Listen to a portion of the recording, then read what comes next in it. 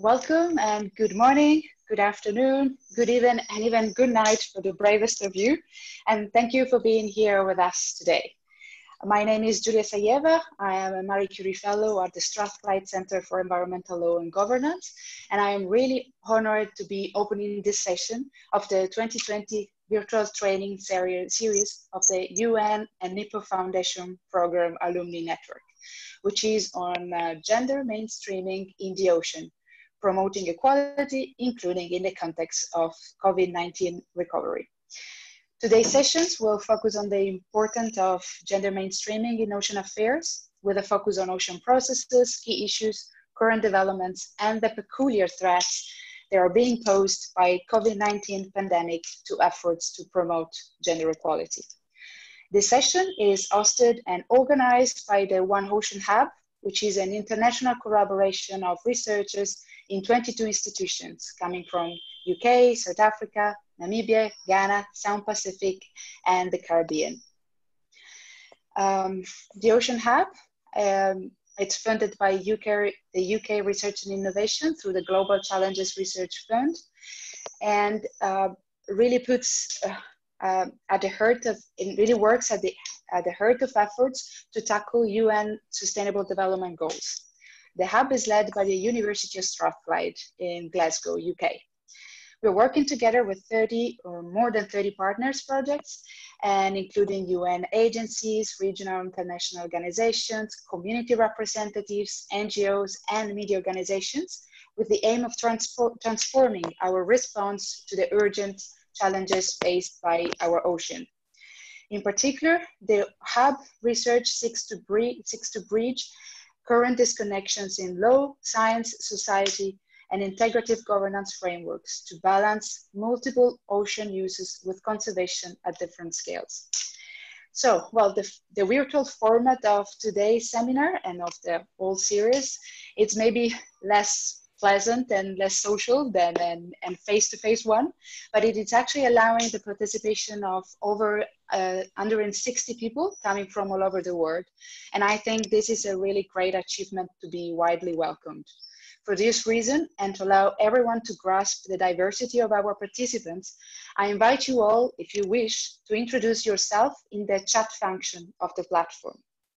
Instead, if and when you would like to pose a question or a comment for our panelists, please, it would be great if you could type them briefly in the Q&A function.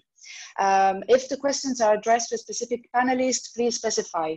I will then collect them for the panelists who will try to answer as many questions as possible during our Q&A session, which is at the end.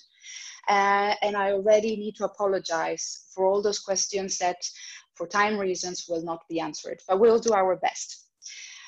Please be aware that we are recording the session and we will be making it available online for the benefits of those that were not able to attend it today.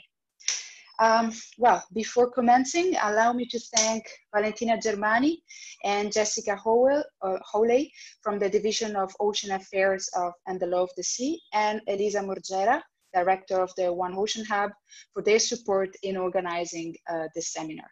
Let me also thank Rose Bowell of the Mandela University in South Africa, who contributed to the organization of this session, but unfortunately could not attend as one of the speakers today. Last but not least, let me thank Joe Pitt and Laura Maury-Lanen from the University of Strathclyde for the technical support. So, as you know, the topic of today's webinar is gender mainstreaming in ocean affairs, which is very much at the heart of One Ocean Hub approach to ocean affairs. The Hub, in fact, strives to empower women, as well as communities and children, to inform decisions based on multiple values and knowledge systems. Several studies have showed the public policies and other decision-making procedures are often based on the need of the dominant groups in societies, or of the needs of those that have traditionally been making decisions, which most of the times are men. Gender mainstreaming, which is the central topic of today's seminar, was first introduced at the 1985 Nairobi World Conference on Women, and it really entails the reorganization, improvement, and development of an evaluation of policies processes so that gender equality is actually incorporated into all policies at all levels, at all stages, and by all actors that are normally involved in policymaking. Gender mainstreaming is grounded in the consideration of the difference between the conditions, situations, and needs of women and men. And it is a way to make women as well as men's concerns and experiences truly integral dimension of the design, implementation, monitoring, and evaluation of policies and programs in all political, economic, and societal spheres, so that women and men can benefit equally. It is important to bear in mind, though, that gender mainstreaming has to be understood as a complementary strategy, not a substitute for targeted women-centered programs. Both gender mainstreaming and specific measures are needed. Such a dual approach is well shown by the UN Agenda for Sustainable Development, which includes a standalone goal on gender equality and empowerment of women and girls, as well as many gender-sensitive targets within the other goals. It is responsibility of all our actors to create gender mainstreaming. And also on policies areas which at first sight might not seem relevant, might actually contain hidden aspects of gender inequality. And the specific relevance of gender mainstreaming for ocean affairs will be explored by our invited speakers, Dr. Mariamalia Chaves, Lysa Wini, and Gina Oduro. Let me first give the floor to Dr. Mariamalia Chaves, who is the Nippon Fellow Program alumni representative, so I'm sure that most of you know her, and has more than 10 years experience in working with environmental, non-governmental organizations and as an independent consultant on diverse environmental topics. Currently, she's consultant for the High Seas Alliance and works closely with the Latin American countries participating in the UN negotiation processes on the conservation and sustainable use of marine biodiversity in areas beyond national jurisdiction. Mariamalia, please, the floor is yours. Thank you, Giulia. I will share my screen because I have a presentation for today's session. So let's see if that's working. Yeah. There. So first of all, thank you everyone for joining this morning, afternoon and night session for you all. And also thank you for the organizers for the invitation to be part of this webinar. Before starting with the presentation that I will be doing today on gender mainstreaming in ocean governance bodies, I want to briefly refer to the United Nations and Nippon Foundation Fellowship Program, which is focused in capacity building opportunities on ocean affairs and law of the sea for developing states. So once you finish the program, you become part of an alumni network, and I am currently the Deputy Global Representative of this very extraordinary group of people. The program is executed by the Division of Ocean Affairs and Law of the Sea, and gender equality plays a key role in it. So from the overall gender balance over the 15 years that the program has been implementing, we have 52% of male representation and 48% of females. And however, in the past 5 years, 50% or more of the females have been consistently selected to participate in the different types of fellowships that this program provides. And also targeting ocean professionals from a variety of disciplines, including ocean science. Lastly, I also want to recall one of a good experience that we have had in regards to raising awareness on gender equality. That was our participation as an alumni group, and also thank you to Dualos, sorry, which we participated in the Sustainable Blue Economy Conference in Nairobi that took place in November of 2018. And we organized a side event entitled Unlocking the Potential of an Inclusive Blue Economy, the Gender and Capacity Imperatives, which was a great experience for the alumni that attended, but also to highlight the critical role of women within the current discussions of blue economy. So And thank you, Valentina, for providing the information and the percentages of women representation within our program. Now, going straight into the topic that I will be addressing today. I will be addressing 6 points, going from the general to the specifics. So I will start with an overview of a project that I am part of now, which is entitled Empowering Women for the United Nations Decade of Ocean Science. Then I will be focusing a bit more on what I am doing within this project. And also I wanted to highlight some key aspects of 3 intergovernmental organizations that we have been addressing within the project. And we'll be concluding with some summary remarks. So since, to start with the background of this project, since May 2018, there was support from Canada's Ambassador Heather Grant to conduct gender equality research with the World Maritime University. In early 2019, there was a joint announcement by Dr. Genevieve Betchard, a Hydrographer General of Canada on behalf of the government of that country, and also from the World Maritime University President, Dr. Cleopatra Dombey Henry. And they announced this agreement between the university and the Canadian Department of Fisheries and Oceans. It was later that year that the Empowering Women for the UN Decade of Ocean Science program started, and it is envisioned to be a 3-year program. In these slides, I want to highlight some of the key issues of this project, which has a dedicated gender team. Its main objective is to propose a strategy and an action plan for equal opportunities and full participation and leadership by women in ocean science. And the project has 2 strands, you will see, or building blocks. In the first one, 2 colleagues and PhD students from the World Maritime University that you'll see in the next slide are focusing their research on the role of gender equality and empowerment of women in the conduct of ocean science. And the second building block or strand is where I am focusing my work, and I will be extending more on this other one, which is gender equality in the regulatory and ocean science governance systems. We need to establish a baseline of information through the engagement with these intergovernmental organizations addressing marine science, and that's the work that I am doing within the program. This is the project team. As I mentioned before, my 2 colleagues that are focusing on the first strand of the project are Ellen and Rennes.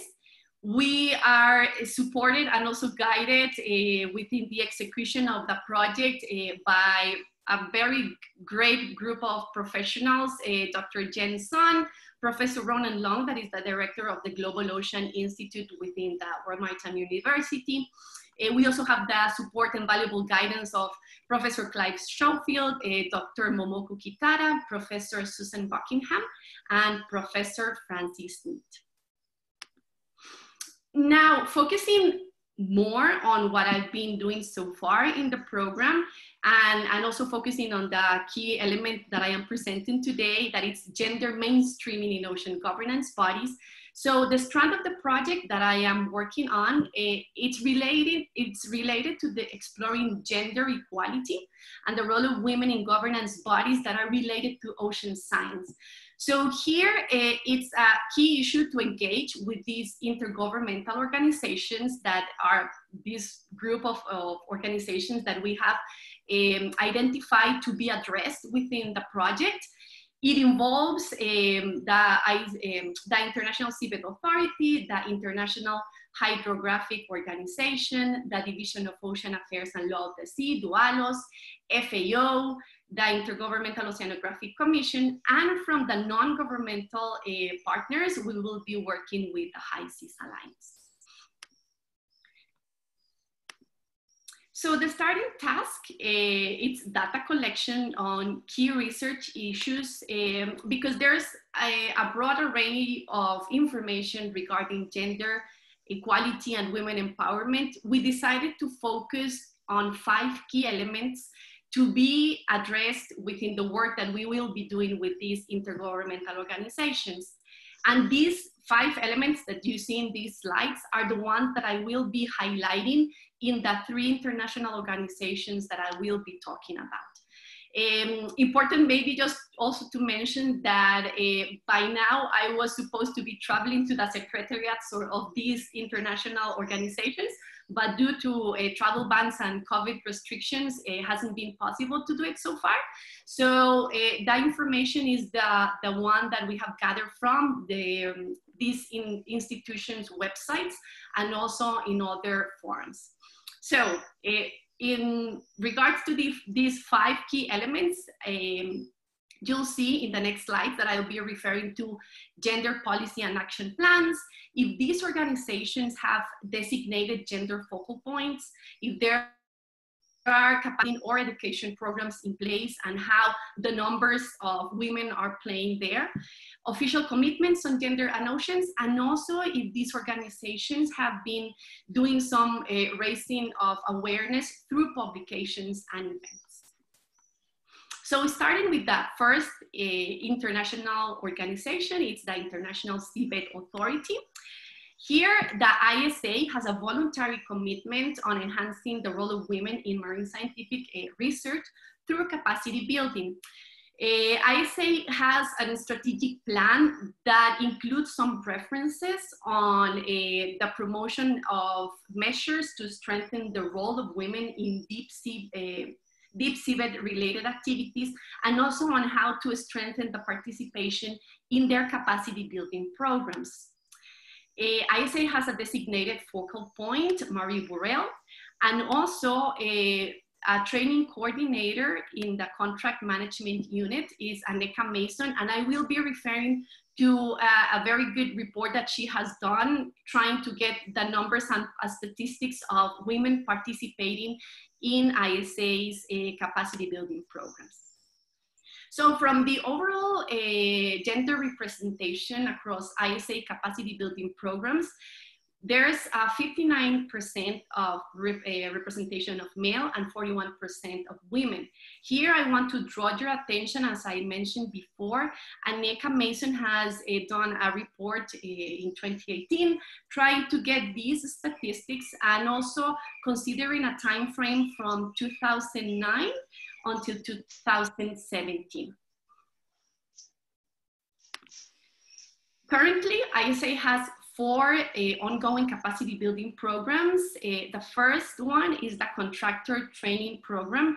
Here is important to take into account that the authorities contractors have a legal obligation to provide fund training opportunities for trainees coming from developing states. So the numbers here are representative of those developing states participants.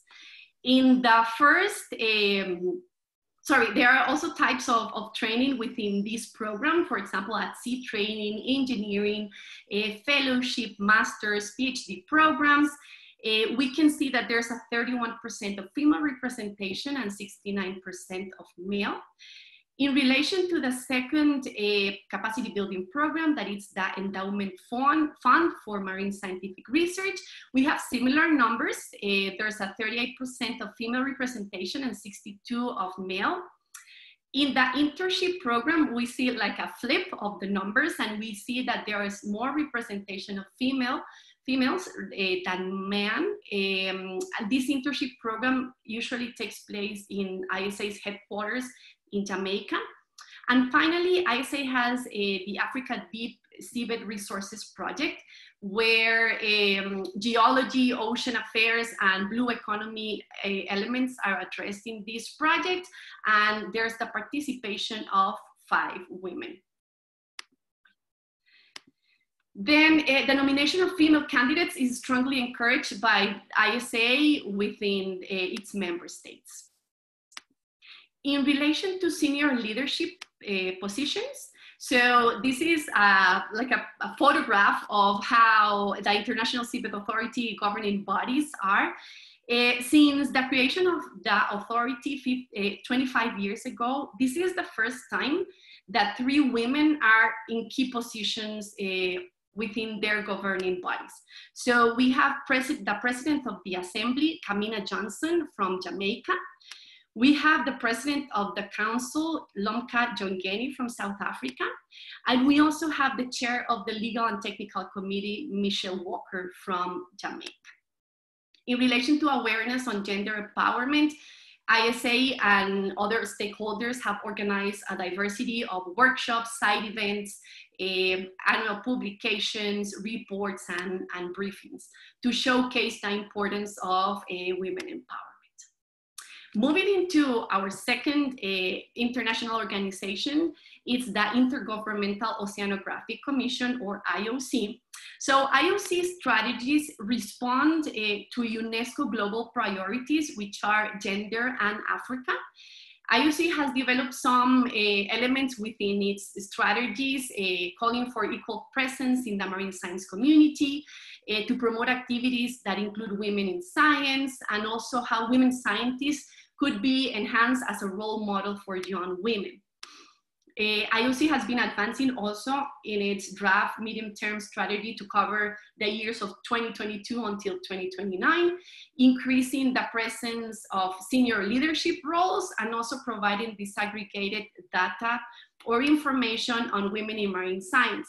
Here, it's very important also to highlight that this disaggregated data helps to make more visible where women are working and where they are participating and being represented.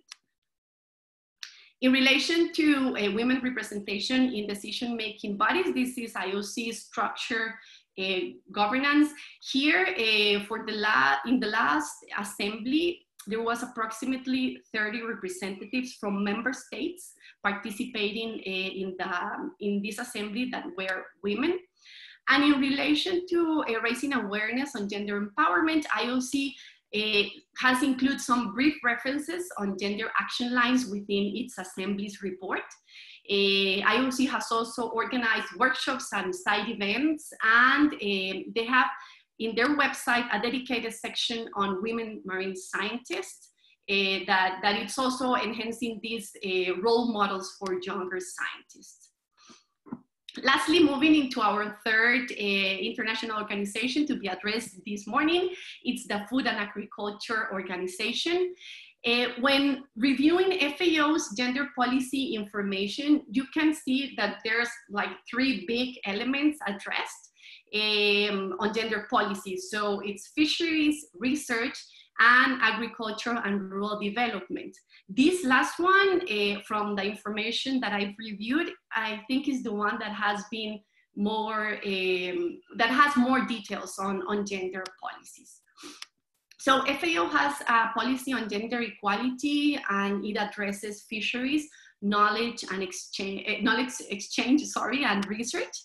And other gender policies that inform FAO work, it's also the 2012 UN System Action Plan for Gender Equality, and also the voluntary guidelines for small-scale fisheries that has a specific chapter on gender mainstreaming.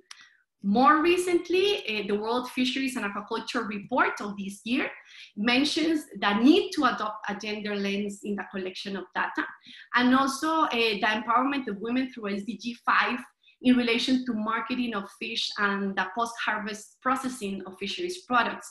Here again, having gender disaggregated data is needed to make visible the role of women in the post-harvest fisheries contributions. In relation to gender focal points, FAO has a system rather than a designated person. So it's a network of officers at the headquarters and other decentralized offices. There's also a variety of specialist job posts on women empowerment, and there has been some regional gender trainings. In relation to capacity building programs, there is the women scientists aboard the Nansen. So the Nansen is a Norwegian research vessel that has a cooperation agreement with FAO, where it is encouraged the participation of women scientists and researchers. Lastly, in relation to gender-focused areas within FAO, some key elements, for example, mainstream gender in projects and programs, also to develop gender-responsive interventions, the improvement of reporting, and also having this inclusiveness in decision-making and capacity building targets are also highlighted within FAO's gender policies. However, I also wanted to highlight that we need to have like this critical reading, because these organizations, and I'm sure that they have worked in advance in these action lines and strategies, but also we need to have this critical reading on the implementation phase of these policies and action lines. And there's still some references on lack of gender information, of inadequate resources, a disconnection between policy and practice, and also a lack of active leadership in some forms. So in concluding, I wanted to have some summary remarks regarding the World Maritime University and the Global Ocean Institute Gender Program. This program seeks for transformative change on gender equality. One of the key objectives is to propose a strategy on women empowerment in science-dependent governance systems. Also, we're actively participating in global forums, for example, the negotiation process of the Biodiversity Beyond National Jurisdiction Treaty. There's a key element on capacity building within these negotiations, and having gender-sensitive provisions will really make a difference, and also taking into account that we don't have currently law of the sea instruments with gender-specific provisions. So this would be like a historical opportunity that we can take advantage of. Also, the project team has been working in the consultations of the UN Decade of Ocean Science, and it's also, again, one of our goals to raise awareness through events, publications, and other capacity building sessions. More specifically on the IGOs, or the intergovernmental organizations that I've presented, all of them have gender policies in place, action lines, and some strategies. However, updated statistics on the implementation of those gender targets and indicators would be desirable to be reflected. The gender focal points are managed in different formats within the three organizations that I presented on. So ISA has a designated person, IOC is complemented also by UNESCO's Gender Equality Division, and FAO has a network of focal points. All IGOs have capacity building and education programs. However, ones are more specialized than others on marine science. In relation to official commitments on gender and oceans, only ISA has a specific voluntary commitment on enhancing the role of women in marine scientific research. And FAO and IOC commitments, they respond to a broader gender strategic objectives from United Nations agencies. All IGOs have done publications on gender equality and also have organized different formats of events to raise awareness. And finally, and also getting into this also critical reading of the information that we have, is that there's a possible disconnection between policy and practice. For example, in regards to effective women representation in decision-making bodies or senior leadership positions. Also in relation to data on progress in these gender targets implementation, and a need of greater engagement. So that would be, for me, the presentation that I want to share with you, and also looking forward to our Q&A session later on.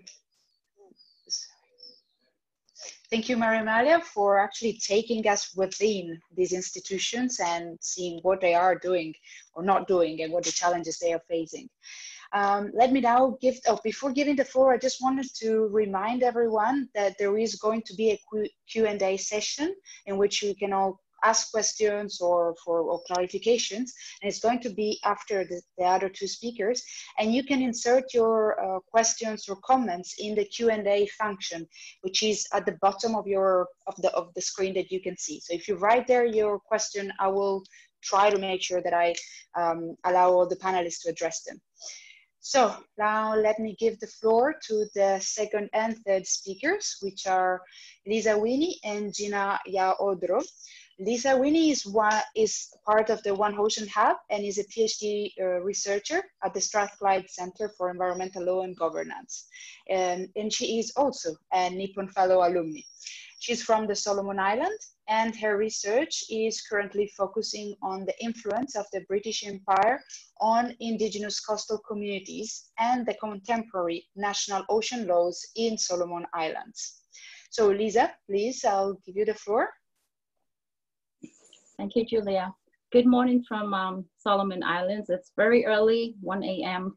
So forgive me if I'm slow. Today I'll be presenting basically my perspective coming as a woman coming from a very patriarchal society and where there's low representation of women in decision making in ocean affairs.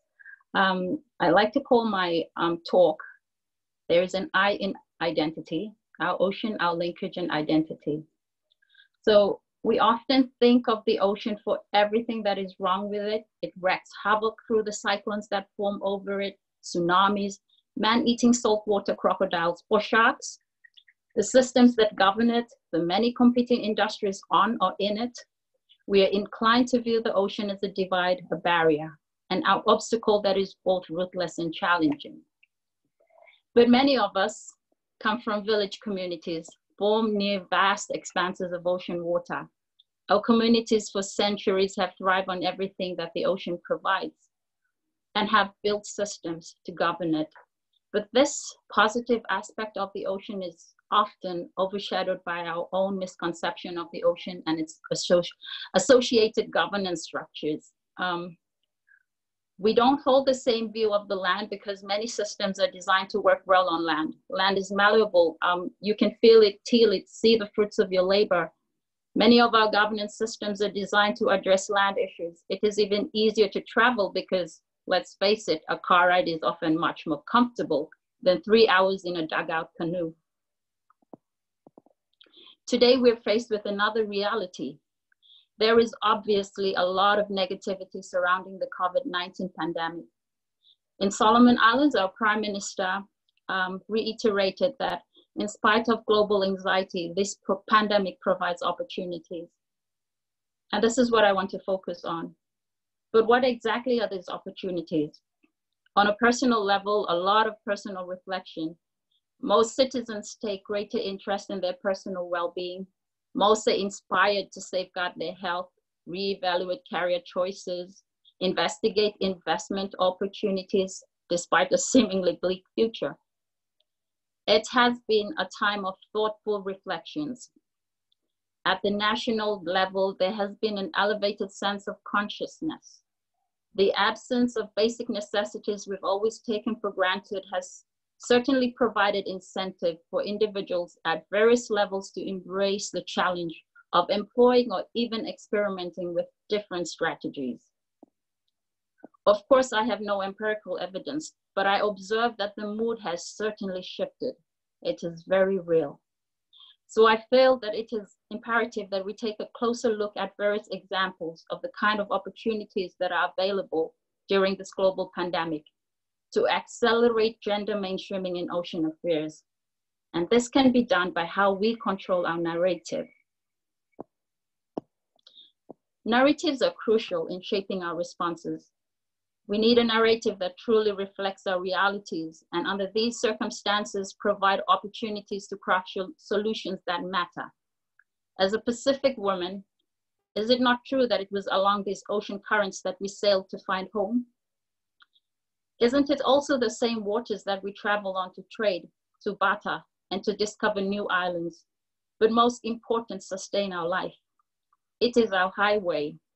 In the Asian continent, it is our Silk Road. In the United States, it is our Route 66. It is the one thing that connects all our islands as one nation. So does it make sense for us to see the ocean as the connecting force in our story and not lose sight during these uncertain times? We must use these moments in solitude to appreciate that the ocean sustains life and lends itself as our connection to others around us. So we must learn of what systems already exist in our countries that ensure we maintain an equilibrium between us and the ocean. It is an opportunity to understand governance structures at the community, at the national level, the community actors, men and women that shape traditional ocean management in our communities. What did they do? How did they do it? Why did they do it? I grew up as a little girl, conflicted by identity. I lived all my life in the city, but I am not from the city. So do I belong here or there? A dear friend of mine usually teased me saying, "You are from Bull Valley, my residential area in the city." Should I call myself a Malaitan, the province that I'm from? Truth be told, Malaita is an island holiday getaway more than it is home. But even then, am I Aitolo or Ayasi, from the land or from the sea? Do I belong to the Imolaitolo, people of the land, or Imolayasi, people of the sea? Should I claim ancestry through Wanaitolo, people of the land, or Wanayasi, people of the sea? The complexity of this identity crisis is not trivial, nor is it simple. Identity is closely entwined with ownership. Ownership over land, or in my case, the sea. It is an intimate relationship. The land or sea, me and identity. I am of this sea, the Ayasi, woman of the sea. I owe that claim from my mother through her lineage from the Wanayasi. I'm also a mother, so my children are perfectly entitled to call themselves Welayasi, or children of the sea. In traditional Solomon Island villages like New Leni, where my mother is from, the Yasi, or ocean, is an integral part of their lives. The same can be said of many island communities in Solomon Islands. In such communities, women play a pivotal role. If you were to imagine a coastal dwelling, or in my case, an artificial island community, you will no doubt recognize the Ayasi's role in fisheries. They are gleaners, fisherwomen, fish sellers, or a policy worker like me. So to effectively contribute to ocean management, we have to know ourselves, where we've been, where we are now, and where we want to be in the future. This crisis gives us that time to know ourselves. We need to also recognize that there is a tension between community and national work. The lack thereof in recognizing that we as indigenous women working in policy space, that if supported can make more meaningful impact in ocean management. I like to draw a case from logging. In Solomon Islands, 80% of our national revenue comes from logging, so this is a real threat on our ocean health. But a month ago, the Permanent Secretary for Forestry, a man, he is a highly regarded person in his village. He is chair of a local conservation group on his island and a trustee of the board of directors on the only sustainable logging company operating on his island. Recognizing that the mountain forests above 400 meters from sea level are significant to his people's spirituality, culture, identity, and it's their source of life, he pushed for the law to be amended using the Forestry Timber Felling Licensing Act, Section 13.1c, and simply removing powers from the Commissioner of Forest, which gives outright protection from logging on all areas above 400 meters. He knew who he is, where he came from, and what future he wants for his people. He connected these two spaces using his influence to navigate between and within the modern indigenous sovereignty which he lives in. This is something we as women can learn from. In the Pacific, and maybe the globe, we see community as villagers still living in live huts, disconnected from the state. But in the Solomon Islands, every city dweller still own and have rights to village areas, and still actively migrate between these spaces. But Western teachings have taught us to shy away from our indigenous identity when we are in our professional spaces. So we unknowingly participate in further disconnecting our life and state, especially in decision-making over ocean affairs. I was fortunate to lead our nationwide ocean planning process in Solomon Islands last year. During the ocean planning process, we ensure our process was gender balanced and giving leadership role to young women from sectors that were involved. We built our approach on who we are first as people of the land and sea, and what can we do together to plan for a healthier ocean. The process allowed for self-discovery and confidence in speaking about our way of life with ourselves, the villages, our local communities, and the government.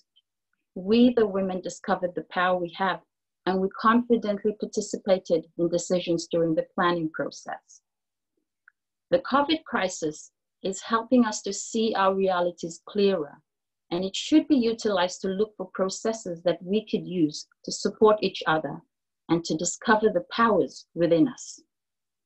So my message today can be summed up in 3 ways. Our current reality is challenging us to first, change the narrative. By shifting commonly held views of the ocean as a divide, let's focus on rebuilding systems, both legislative and policy, that enhance our ability to better manage ocean resources. Systems that appreciate where we come from and where we are now, and focus less attention on the divide, allowing us to embrace pathways that bring us closer together as a collective force. Second, identity. Know yourself, who you are. It is through that self-indulgent analysis can you truly see the I in identity. Recognizing that I is our first step to appreciating what you and I can do to identify how we can bring our islands closer and overcome the physical challenges that prevent us from contributing positively to ocean management. We must seek to better understand how I am part of governance structures, customary law, church, or state.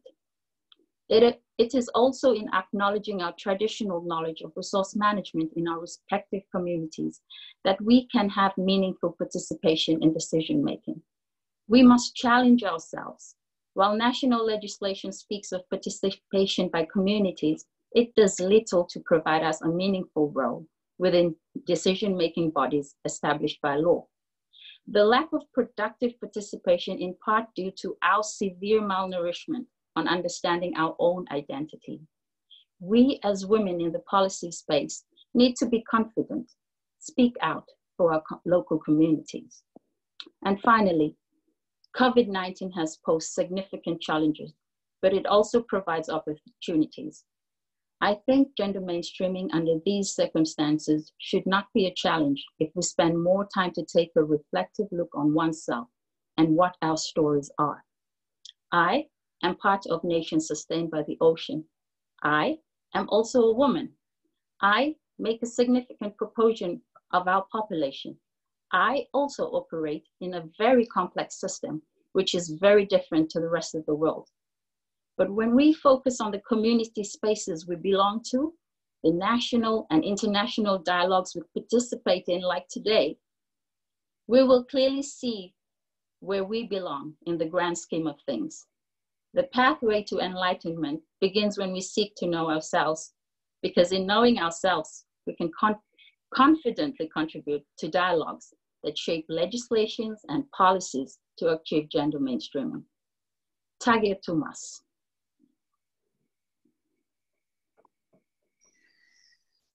Hi, Lysa, for this very passionate presentation, which couldn't have been more, we couldn't have taken us to a farther away from what Mariamalia actually spoke to us, but it shows how gender issues and gender mainstreaming is everywhere. It's something that talks in, that brings us to the very functioning of international organizations, but also to communities, to identities, to the perception of the I, of the role that we as women have in for our communities, families, and for the world and oceans as well. Let me now introduce Gina Oduro, who is the current director of the Center for Gender Research, Advocacy and Documentation at the University of Cape Coast in Ghana. She is also part of the Ocean Hub, for which she leads the research package aspect of the Ghanaian research on the ethnography of tangible and intangible heritage, ocean governance, and women and youth in coastal communities. She is also part of the team which is responsible for the Hub for gender mainstreaming and for safeguarding in the Hub, together with Rose Bowell and Catherine Muhula of Maseno University in Kenya. Before giving her the floor, let me remind you of the Q&A section, of the Q&A function, and of the fact that you can start typing your questions also during the presentation, so that I can then collect them at the end and put them together for the panelists. I've noted that Mariamalia was already started to answer some questions, typing them. So some answers will be provided through the panelist typings, others will be presented by me and then vocally responded. So Gina, please, the floor is yours, and thank you for being with us today.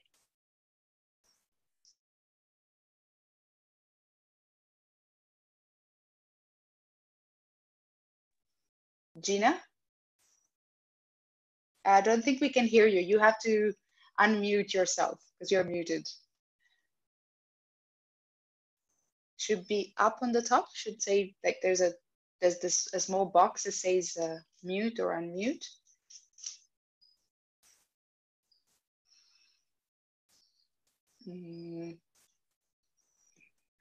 Good afternoon from my part of the world. So I'm coming from Ghana and it's quite sunny this afternoon. It's a beautiful afternoon, but I know some of you are having morning, others are having evening. So as you introduce, yes, I'm with the University of Cape Coast. I'm a lecturer with the University of Cape Coast. So, and I was also born on the coast. So I grew up in a city known as Tema, which is a coastal city. And I'm now working with the University of Cape Coast, which is on the coast. So every blessed day I happen to see the sea. And I'm always reminded of the sea. Whenever I pass by and I see it, I'm reminded of our project. So I'll try to share my screen. I have a few slides to share. That's what I'm trying to, okay, great. Is it visible to all of you, my screen? Great. Okay, so I'm looking at gender and then how it's been impacted by the COVID, but also within the framework of the ocean governance or ocean economy. And I decided to take it from a very, very basic approach, because I do know that with the audience, we have people from different backgrounds, and we are so happy to have Mariama taking us from the macro level in terms of the structures, the UN structures, the FAO, and all those organizations. And then Lysa also took us from the micro level. I also position myself within the micro level using Ghana as a case study. So that is where I'm coming from with this presentation. And as we are all aware, gender is quite basic. It's the meaning given to being a man or a woman in different societies. And when we are talking about gender, diversity issues come in. In our One Ocean Research Hub, we have different countries involved. We have, for example, the Pacific Island, we have South Africa in there, we have Ghana on board, and then we also have the UK, Kenya, and some other countries in there. So there are diversity issues within the hub, which makes diversity quite important when we are talking about gender mainstreaming and then safeguarding issues. Also, we have people from different backgrounds. It's quite interdisciplinary in that we have people from the hard sciences, and we also have people from the soft sciences like sociology and anthropology. So in looking at our work in gender, we look at all these diversity issues. We do know that when we're talking about gender, as Simone de Beauvoir said far back in his book, The Second Gender, one is not born gender, but one becomes gendered through the society. So in the society, different institutions prepare us, take us through, and then make us the gendered masculine and feminine beings that we grow up into. Among them is the home, which is the basic institution. We have the school through its processes, the curriculum, through the register, duties in school. We have religion, contributing to our genderedness. We have the media through books that it's published, the literature that we read, the films that we watch, the stories that we hear, sometimes the adverts that we come across, all preparing us for our gendered beings. But we're also careful and aware that gender is sociocultural, so it differs from society to society. So some of the gendered issues might not be the same as in the Pacific or as in Colombia or as in the UK. We are very mindful of that. We also do appreciate that the communities within which we grow prepare us into being gendered beings, and also our peers also prepare us into gendered beings. And within this gendered preparedness, from birth through to wherever, hierarchies are established whereby power differences are established. So here, through our gender socialization, through the exposure that we get, we have some occupying higher positions over the other, so hierarchies are established. Differences are also on earth. We have power inequalities coming up. There are resource implications because not everyone may have things at the same level. If we refer back to the presentation by Lysa, for example, there are different growing up in a resource environment, growing up in a rural area, growing up on the coast, growing up, and all the implications that it has. So it goes with resource implication. There are class issues in here as well. And all these manifest in the society at different levels. So we have gender issues at the workplace. We have gender issues within the ocean economy, for example. We have gender issues in the blue economy. And in our One Ocean Research Hub, for example, there are gender issues, which is of importance, for which reason we have a team looking at gender mainstreaming within the ocean. So the question is, within this genderedness, our gender preparedness, or our gender socialization through which we become our gendered beings, masculinity issues evolve. And then those concerning women and children also evolve, including those within the ocean environment. I'll be linking this up to the ocean very soon, but I have a short clip that I would want us to watch. And at this point, I will invite, Maria? Laura. Laura. To show the film, and then afterwards I'll continue with my presentation. Thank you.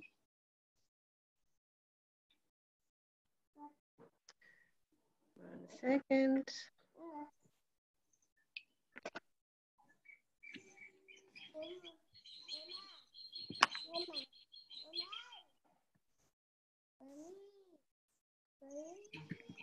Now everything in this world has to shut all the way down. Nobody has to go anywhere because of their shutdown. The ice cream truck is shut down, and the water truck place is shut down, which is my favorite part because it is my favorite one. What's that? Yeah, it has the gumball one where there's gunballs and there's like blues. And now they have to shut all the way down, and we can't go anywhere. Not even McDonald's, which is my favorite restaurant.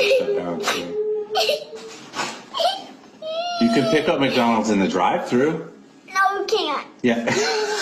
You can't. You can. You can go in the drive-thru, but you can't go on the playground. Yeah, it's just really frustrating. If you go through the drive-thru, it's just boring because you have to wait for your food to come.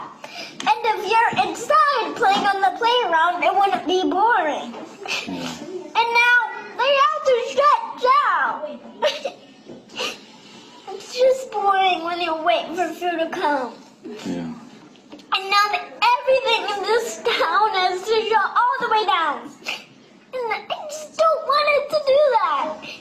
I mean, why would germs come around to people if they don't want germs to come around to them? I know. Because everyone doesn't like germs because they get sick, and everything has to be shut down for everybody to be safe. Yeah. And it's just not fair because everything that is fun also has to be shut down. Yeah. And the only thing that is open is nothing. Nothing. Except homes and cars. Nothing. Yeah, and actually maybe church too. We can't go to church. Yeah, and it's just really fun. We're going home church. That's why we're doing church on the TV, right? Yeah, but the real church is Heroes Academy, and you get to get candy and toys. And if you have a big number, you can get 2. Wow. Like Play-Doh, candy. And once I got that fish kind, and it's just, I only wanted to have fun with Play-Doh, so I bought it, and now everything in this world has to be shut down. It's not fair because my parents. I'm sorry. That's a lot, huh?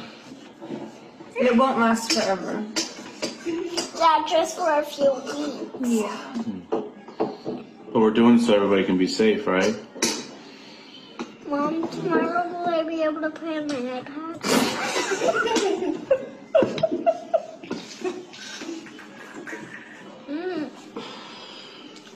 Can I play on my iPad? Thank you, Blake. I appreciate it very much. I love you very much. Sure. Just now, everything in this world has to shut all the way down to nobody has to go anywhere because of their shutdown. The ice cream truck is shut down. And the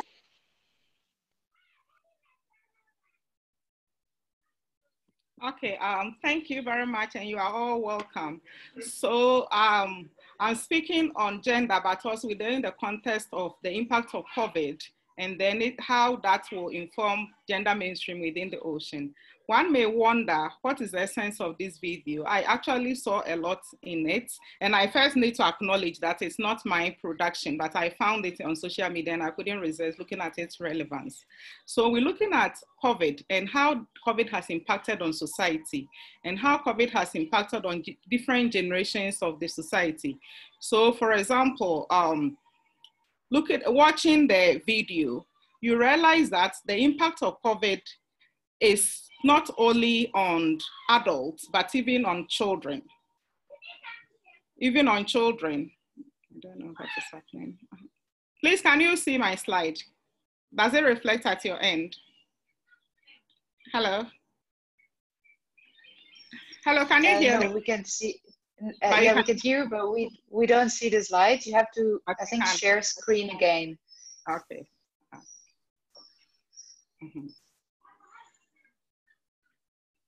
Okay, fine. Okay, so what I'm saying is that the film that the short clip that we just watched, one may wonder what is its essence, but I saw a lot in it. And when I watched this clip, I had not even been assigned this, have not even been invited to be part of this team, but I couldn't resist it, looking at the impact of COVID and this genderedness, how it's actually impacting on families, on different sectors of the economy within the Ghanaian society, including the ocean sector. So if there was time, we were going to have a breakout group and then look at the impact in relation to children. But you are free to share some of what you picked through chats regarding what we just saw. In my case, with the children, COVID comes with shutdown or lockdown, where you can't even go out, where her favorite restaurant, McDonald's, can't even be accessible to her, where she cannot go to church, where she's not having the chance to play with her friends. And then personally as a parent, my children have been home since the lockdown. Parents in Ghana are allowed to go to work after different levels, shutdown, partial shutdown, and all that.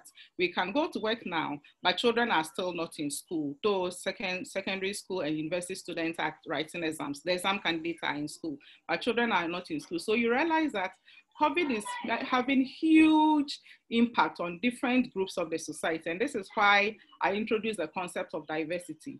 Because when we're talking about gender, it's not solely on women or is it solely on men, but issues about diversity comes in. And here we saw the child and how COVID has impacted on her.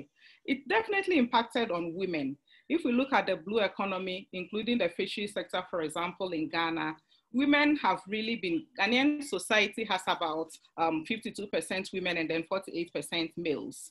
And most women are in the informal economy. So when it comes to trading, when it comes to fishery sector, they are into the processing industry. They could go for the fish, smoke, and then sell it. In the course of it, they encounter lots of risk. So COVID is impacting on different groups of people. It has increased women's care role. It has really impacted on livelihood strategies within the Ghanaian context. And this should be of essence to us as gender activists, as gender researchers, as those within the gender sector, for which reason I found the flip quite important.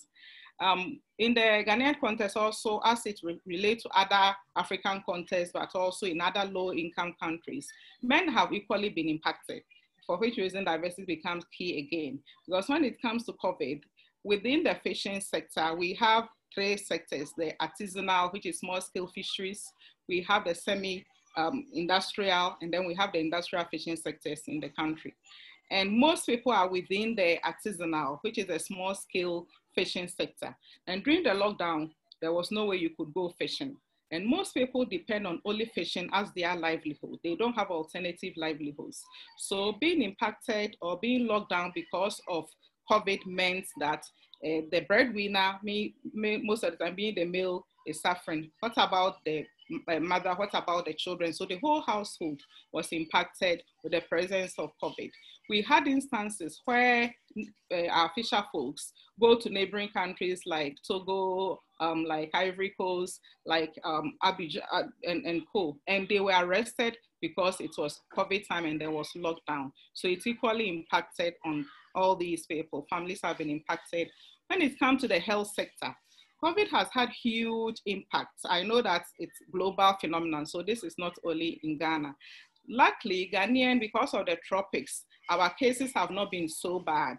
Currently, we have about 36,000 infection rates, and then the recoveries have been very high, over 30,000 recoveries. So active cases are about 4,000, 5,000 thereabouts. And the death rate has been very low, around 200, not even up to 300. But still, frontline workers have been infected. They've had to be locked down. They sometimes away from families and co. So they've been impacted by it. The psychological and the mental health challenges have been devastating. I recall that personally, as a researcher, as a lecturer, when the crisis started and when we weren't very clear about its dynamics, when we had not understood it, some of us were even afraid to watch the international news because CNN was reporting serious death cases in Brazil. Currently it is happening, and then bodies being bagged here and there. In the UK, the death rate was high. In Italy, it was equally very high. And this did not just impact the countries involved, but even observers from afar, and it had impact on researchers. So that takes us to the next, the various careers, professions, and sectors, including the ocean. So with the One Ocean Hub, for example, the presence of COVID has stalled our progress regarding the research. We had to reorganize our timelines. We had to reorganize our plans and a whole lot.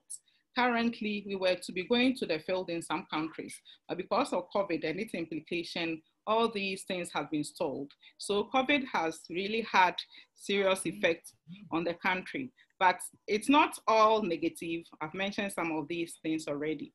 And there have been cases of violence. Ghana, it hasn't been too bad. We had a national lockdown for 3 weeks. But when you read the literature, and in some countries, COVID really ignited the whole issue of violence, and especially against women and children, because being locked down in sometimes a small apartment for a long time, you get fed up with yourself, you want to have access to. So COVID has also had that kind of challenge. But COVID is not all negative. Like we heard from Lysa, there have been some few positive instances. At least presence of COVID is causing us to rethink as researchers, as academics, as gender activists, as advocates, and then also think about different sectors within the ocean and the blue economy itself, because the blue economy is not limited to fisheries. In our context, the hotel industry has really suffered because leisure, recreation, and I know it's same in most countries, all these things have been seriously impacted. And also, what about the voices and experiences and then heritage of women, children, and other marginalized groups that, if you are not careful, can be silenced because of COVID? Because going through research, giving them opportunity to share their views is one thing, but also even the dynamics that COVID has brought about said that maybe the breadwinner role will have to change, the headship role of households will have to change. All has implication for voices of women and then the conservation or continuation of heritage. There is also that tendency because COVID is a pandemic which just emerged. So it has affected world economies. And those of us in low middle income countries have really had the shock because during the annual budget, there was nothing like set aside for COVID, but COVID came and it blew everything apart, which presupposes that if we are not careful as a people looking at gender mainstreaming, the tendency to focus all resources on COVID and the fighting of COVID to the neglect of women and other marginalized groups is something else that should also strike us. And it also presupposes that especially those in the informal economy who have been highly devastated by the pandemic, including those in ocean-related sectors, in small scale countries or low economies, need to be given more attention. So what COVID is saying is that, yes, it has come, it was unexpected, it wasn't all negative, but there have been some possible positives in terms of rethinking, in terms of reorientation, in terms of research. For example, in undertaking research with the safeguarding, with the gender mainstreaming, we have to consciously set aside something for COVID and its impact. Now, COVID has become a key research, just like the SDG goals. There's no way one can go about research without the COVID implications. So it has taken a mainstream position in research, which calls to attention. Another positive thing we saw, for example, in the Ghanaian context was that with the COVID, the environment really sort of rested. And this has implication for the ocean, the big sea out there, because in our study with the tangible and intangible heritage, for example, questions regarding the perception of people about the sea. Some see the sea as a big risk obstacle that takes everything in, including plastics, including filth, including everything. So when the COVID pandemic intensified and then there were the lockdowns and others in my country, for example, the environment rested. The few times you walk around, you realize that the environment was so quiet, it was green, the refuse and other things, because people were not around to throw things around. So COVID has been a big issue. It calls attention to gender mainstreaming. It calls attention to researchers. It calls attention to bodies like the UN, FAO, and co, but it's also not all negative. So on this point, I will end my presentation and then we can get into the Q&A section. Thank you very much for the opportunity. Thank you, Gina, for taking us to another level of gender mainstreaming and understanding that gender issues cannot be faced if we don't look at the real diversity of people. So that includes children, and that includes indigenous people, that includes everyone, not just men and women, but actually much more diverse vision of the word. And that is, yeah, the real key to face overall all challenges that we have in environmental issues, but also healthcare and education and everything. And also thank you for underlying some of the, well, maybe positive is a too strong word, but the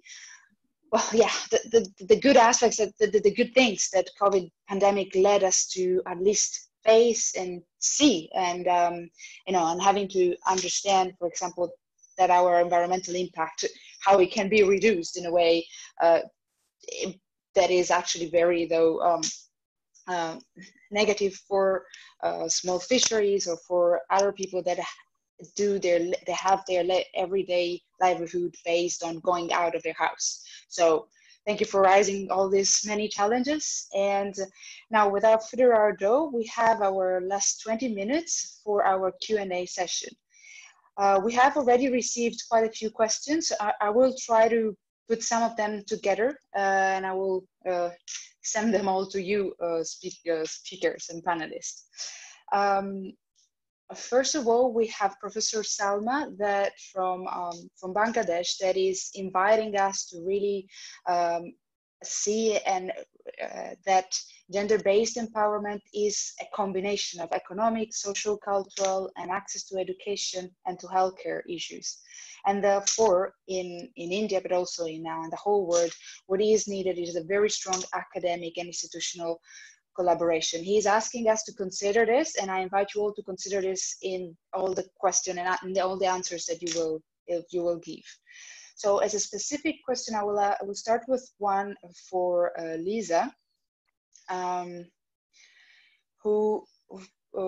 Zen San is saying, I would like to ask whether you could comment on the role of Indigenous women in contributing to knowledge generating, community development, and decision making in the ocean sector, whether it is from national, regional, or international level. Also, whether you could share as to where to find some resources on Indigenous people's contribution to ocean science. Thank you.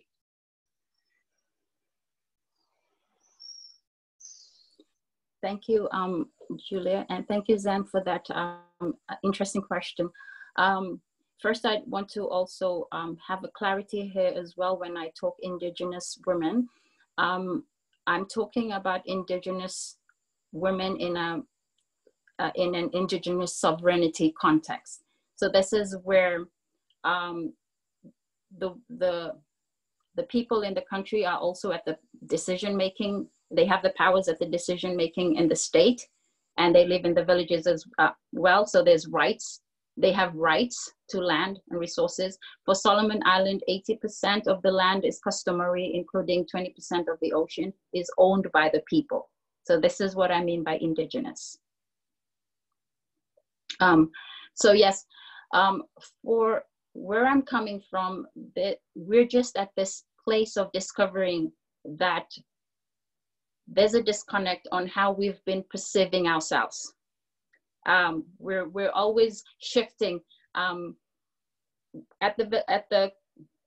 we're at our homes, we can talk about customs, we can do the way we do in the villages, but then we come in the workplaces and we're different. We're adopting that two systems. So I could say we're experts in living in a dual system. And so we have just recently realized that we need to understand these roles better. And there's not much research done. And this is where I'm interested in. It's about understanding, in my context, this Indigenous sovereignty context, what our roles are that we could shift between these two systems. So when you ask about research, there's not much that has been done yet that I could offer from my context. But from other contexts like Indigenous people in Amazons, probably there's literatures, but not for my context. Yes, and it's a very important part that we start to study our role as Indigenous women in our context. Okay, so coming from the Ghanaian context, we also have quite Indigenous group of people. And I think this applies to us. For example, with the One Ocean research projects, we are looking at customary laws and how so customary laws are often oral, they are often not written, but they are observed and then they are practiced and they are imbibed. So in our research with the One Ocean project, we're looking at customary laws from different coastal areas, communities, Indigenous people, including traditional leaders and co. And then how we can document these things so that it infiltrates to the national level and then gradually from the different country contexts to the global level or the UN level to make it binding in the area of ocean governance, in the area of conflict and co. So we have that. Readily, I cannot give you literature sources. Like Lysa said, there's not much research on it, but gradually it is gaining a lot of attention in the African context. So African Studies departments, linguistics departments, African literature and co are giving attention to Indigenous knowledge. But later I can send some references, but readily not. And we've also realized that even in research projects, people are turning to African-based epistemologies and ontological frameworks, which didn't used to be the case. And they are referring to African academics in this regard. So it's something that is gradually, but it's not that sort of popular and then concrete on the ground, but it's something that is gradually gaining attention in our context. Thank you. Thank you. Now there's a question for Mariamalia from Kome Hade Kupukoli. Sorry for if I misread the names of people. It is really challenging when it's from the whole word. Hi Mariamalia, thank you for your insightful presentation.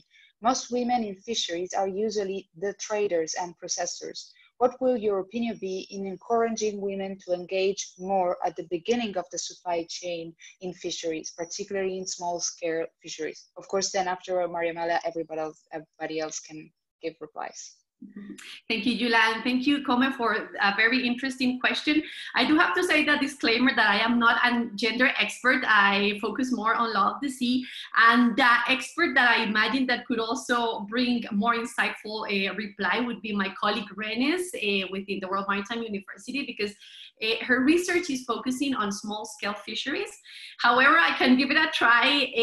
I think that apart from the encouragement of a woman to take these decisions to participate more actively in spaces that are not the usual ones for women to be represented or participated in, there's another element that you also have to consider, for example, social or cultural structures that can also influence.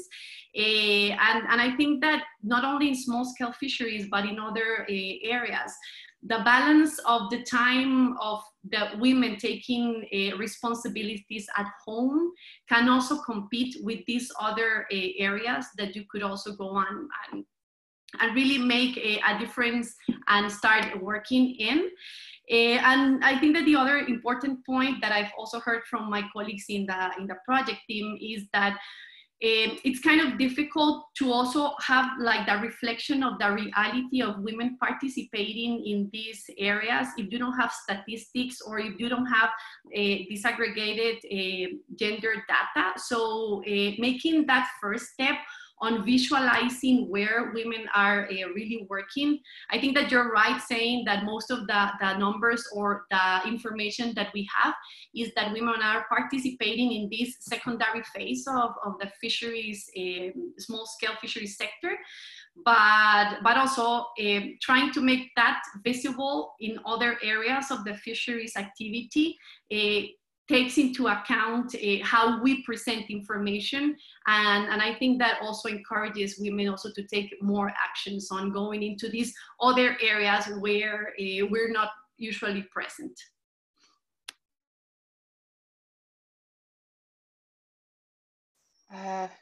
Okay, then I'm going to read another question, which actually takes us to a real case, a real life example, and I find it really interesting. It is from Paul Lamin from Sierra Leone. In Sierra Leone, women have played key roles in ocean management and governance, serving as ministers of government and related functions.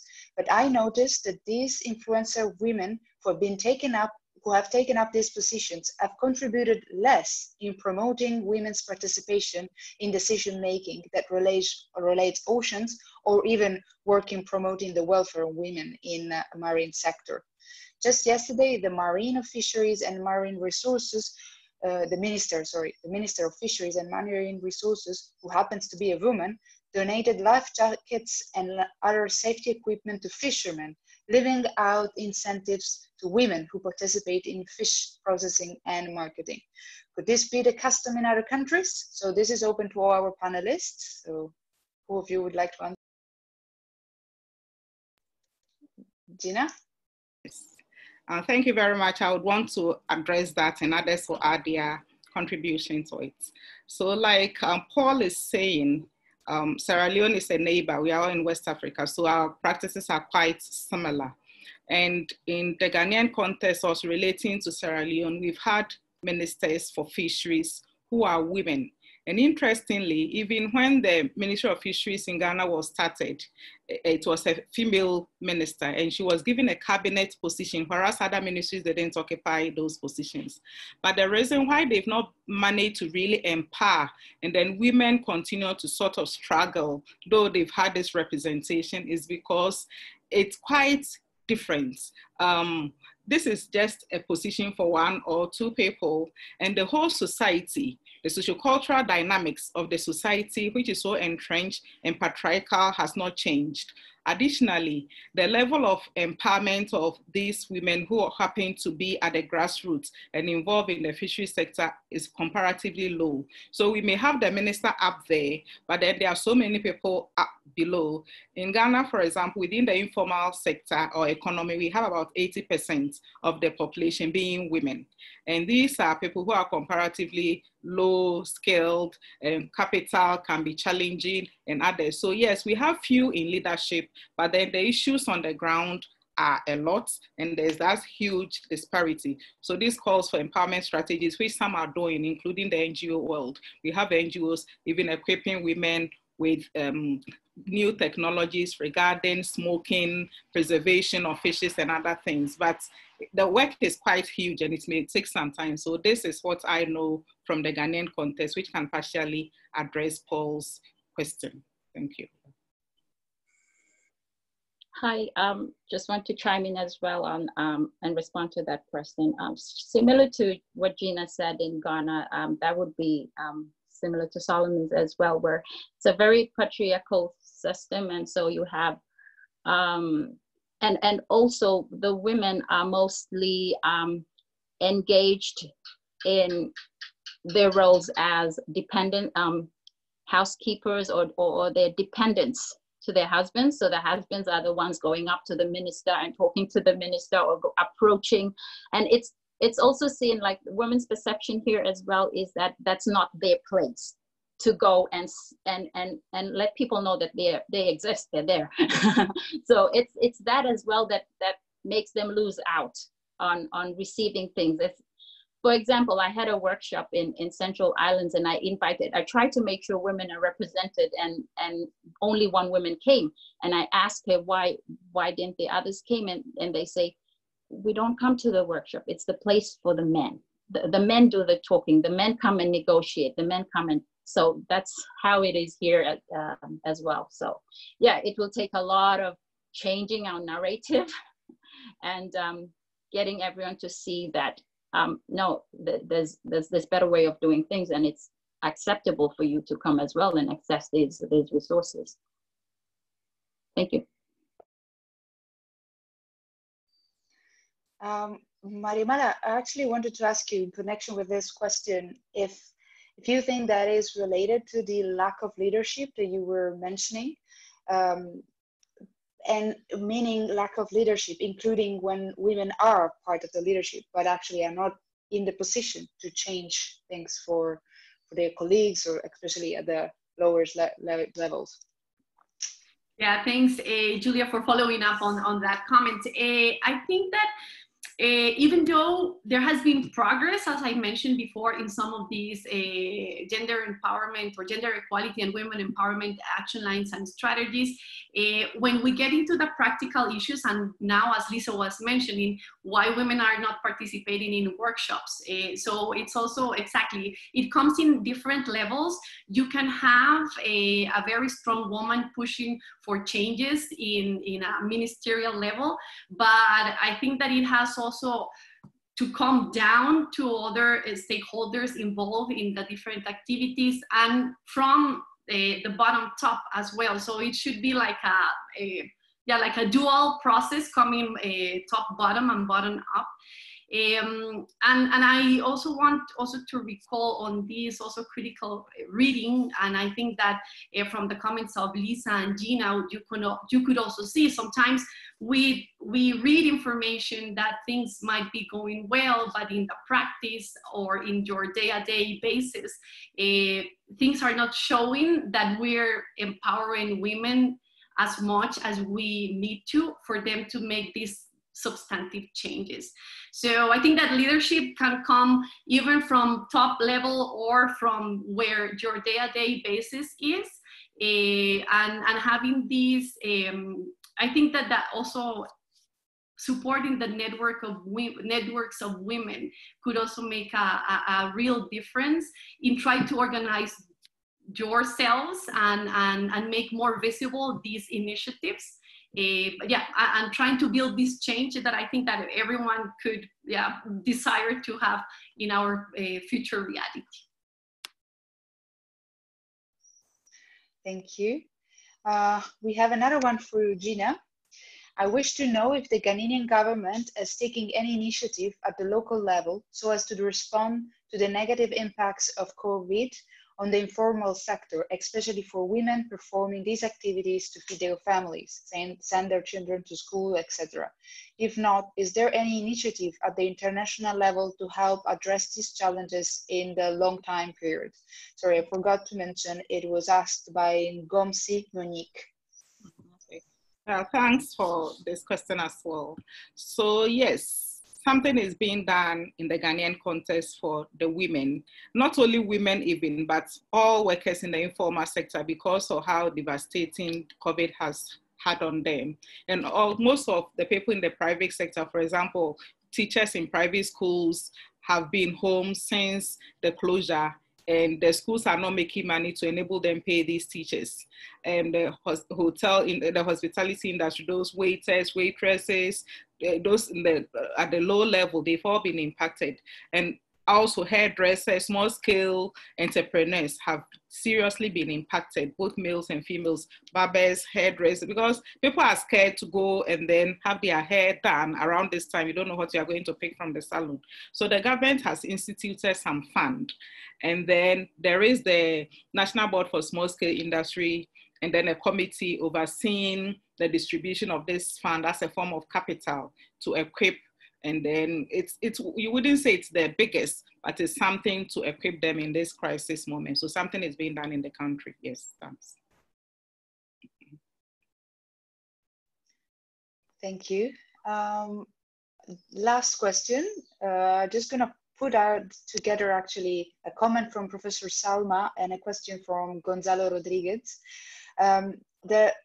Professor Salma is actually saying the stereotypical breakdown is fundamental in gender empowerment, which I think it's important. It's really important, and I think this links to the other question, which is, I have a question which is for all panelists.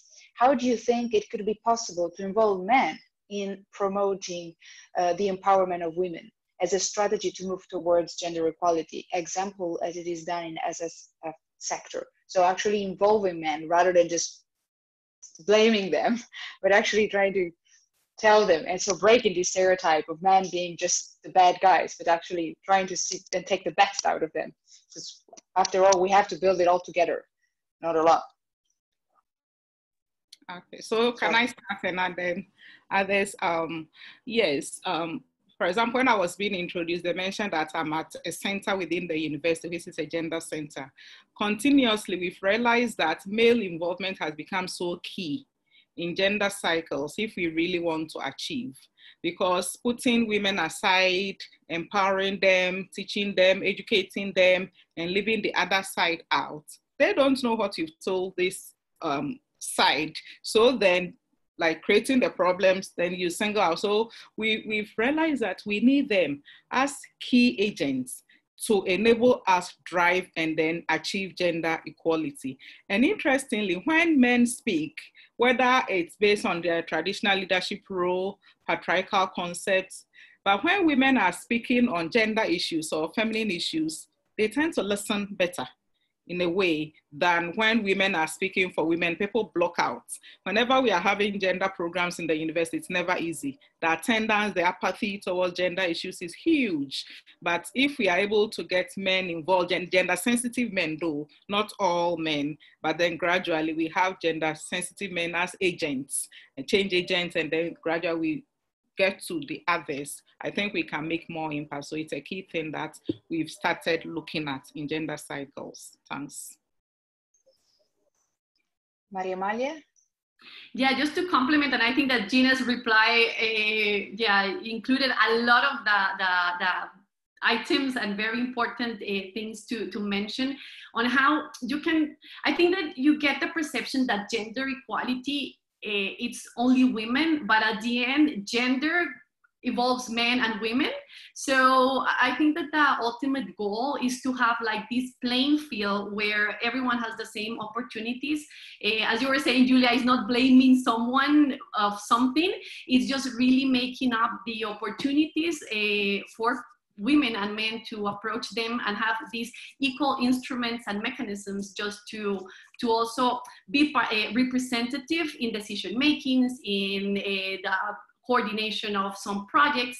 So yeah, maybe we have like these idea that gender equality is pushing just more for women, but at the end of the day is how we make this a broad and plain terrain for everyone just to access resources and opportunities. And as Gina was saying, how we work together and we can accomplish many different things. So yeah, that would be my only addition to what Gina mentioned before.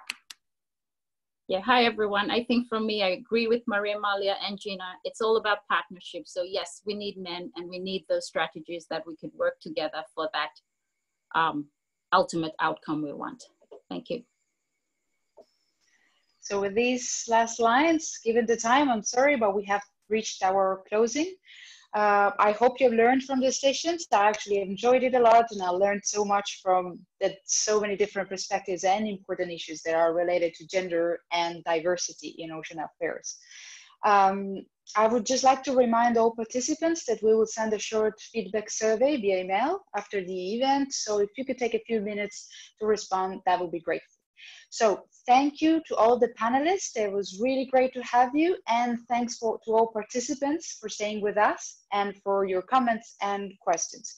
Have a good day, evening, and night to you all. And we'll hopefully see you soon again. Bye. Bye, thank you. Bye.